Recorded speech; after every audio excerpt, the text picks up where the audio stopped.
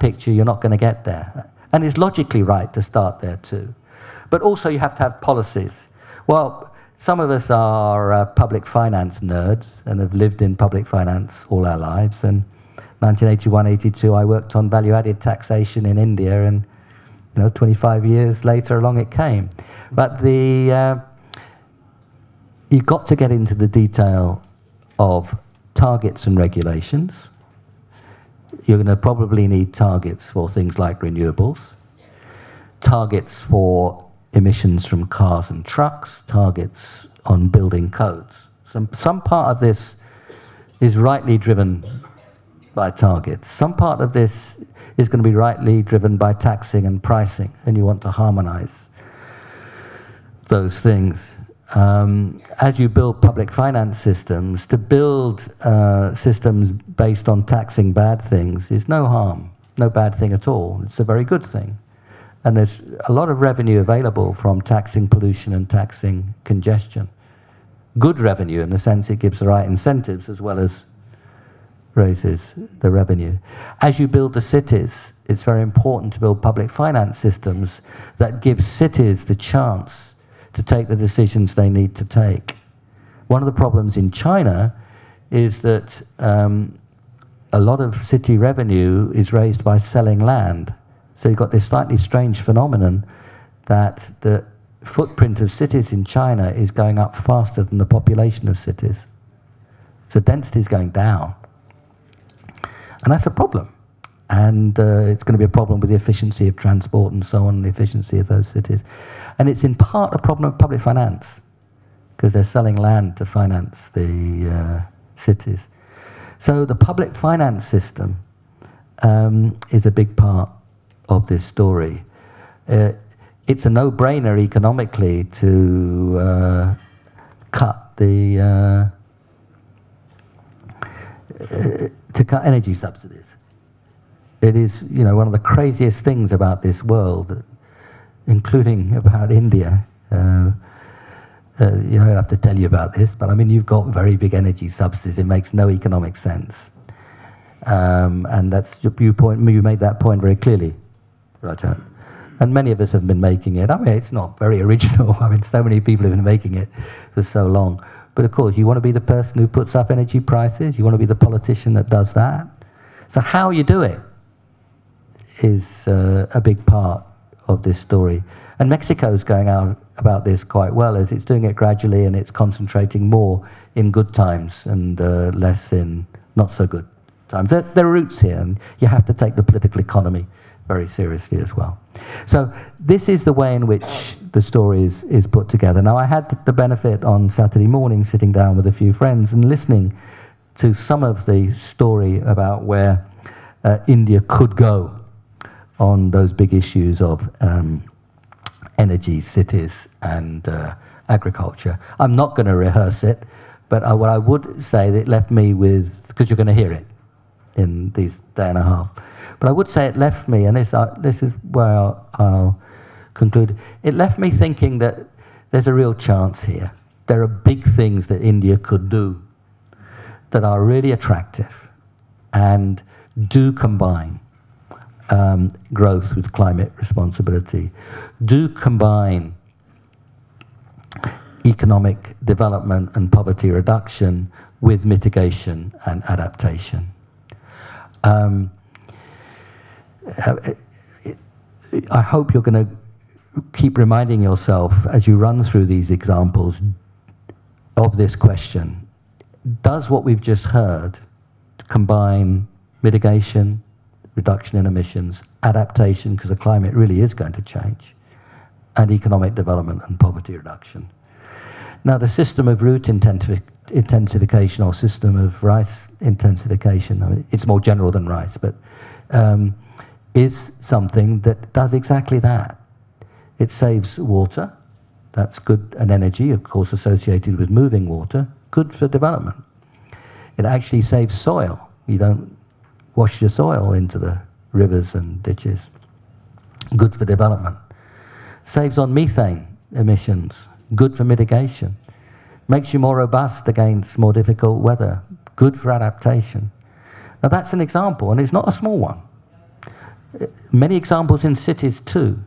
Cities that function better in terms of emissions, cities that are more robust against more difficult weather conditions, and cities that save energy and are good for development.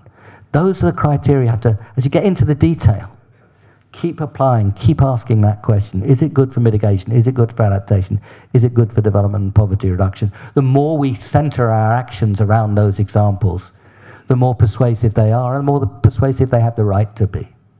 So I think that should be a constant testing, as it were, of the whole discussion. But I'm sorry, Rajat, I've gone on for a little longer than I intended to, but I get enthusiastic sometimes. Thank you very much. Thank you, Nick, for that, I think, most engaging and thoughtful and skillful framing of the narrative. I just have to say that I hope we don't have to wait 25 years for this discourse to happen seriously in India. Of course, as you say, policy change takes a long, long time, and it has to be both feasible and attractive, especially for the politicians to begin to think about the implementation.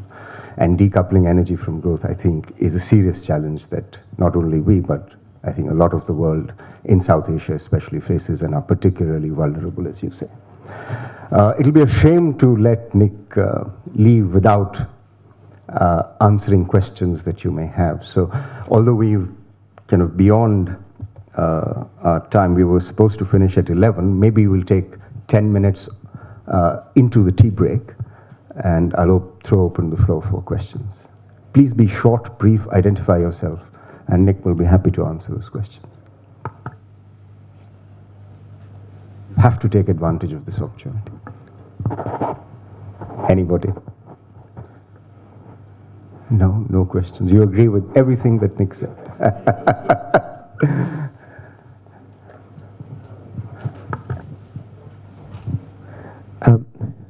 Thanks, Rajat. Good morning, Nick.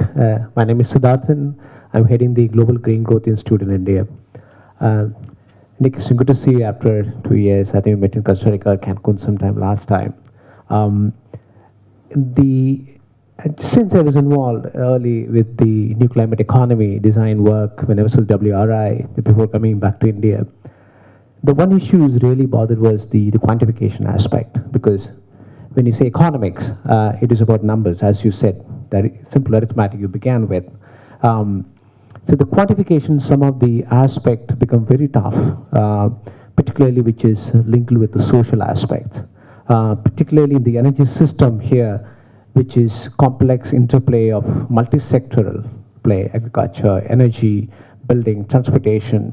So the interplay of the energy system across various sectors and the quantification of the economic benefits become a challenge. We are trying to attempt, as you are founding father of a 3GI, that's the core niche of it. My key question here is, how the new climate economy work when we take a cross-cutting issue like energy across sectors? Is there any defining principle of quantification of that, which is economically sound and politically attractive? It's just a broader principle. I don't want any specific, any guiding principles how to quantify that kind of cross-cutting issue. Thank you. Thank you. Well, I think it'll have to be answered with the big country examples.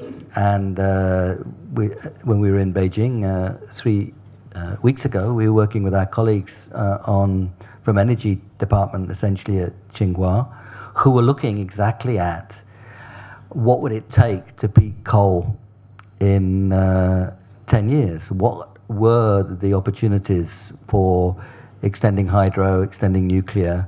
Well, nuclear wouldn't make a huge extra contribution in 10 years, but it could in 20 or 30. So there were quite explicit calculations of the components of energy systems and of the contribution of energy efficiency and how that would come about, that could not only peak coal within 10 years, but over 30 years or so start to give you the changes that are necessary. And some quite explicit expressions of, well, suppose we have 150 1-gigawatt nuclear power stations in the next 20 years, and we put it with this amount, this 100 or 200 extra gigawatts of hydro, and how does it all add up, and what does it mean in terms of emissions?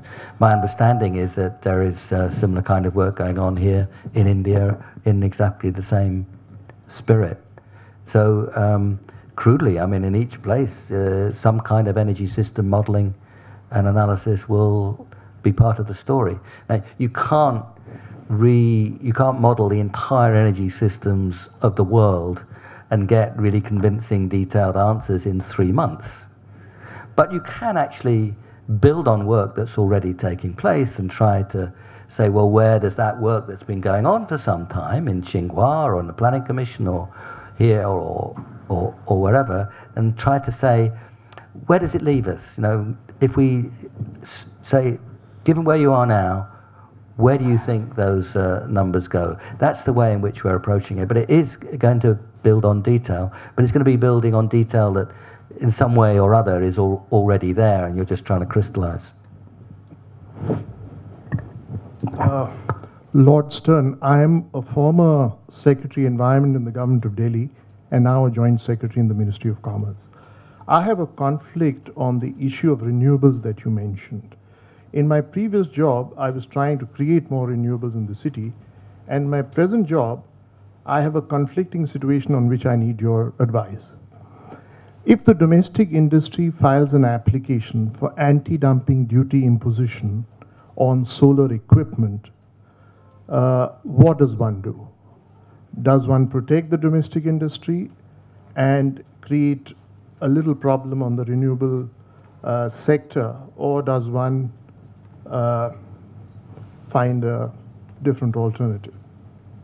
And what could that alternative be? It's a real problem. I'm struggling with it, and we need to find an answer. I start with a basic antipathy to anti-dumping from the point of view of trying to think about the benefits of lower costs around the world, particularly for the kinds of products we're talking about. And I guess I have the basic economist reaction is to free trade in that sense. And you know, I think if somebody's offering to sell you something very cheaply, you should buy it and send them a thank you letter. Now, I appreciate that's not the whole answer, because this is a story of new industries. A lot of the anti-dumping stuff comes up in protecting old industries that probably shouldn't be protected. Yeah? That are on the way out and should be on the way out, unless they change dramatically, and they could change dramatically if they had the appropriate competition. This isn't quite that. So the first reaction is not the whole story, which your question recognized very well. But I do think you should bring the skeptical lens to that and say, well, if we had good competition, would these guys do better, and could they do better? But I think in this case, the infant industry argument may not be empty. So you're going to have to bring the wisdom and judgment of your IAS training to the table. But I would start where I started,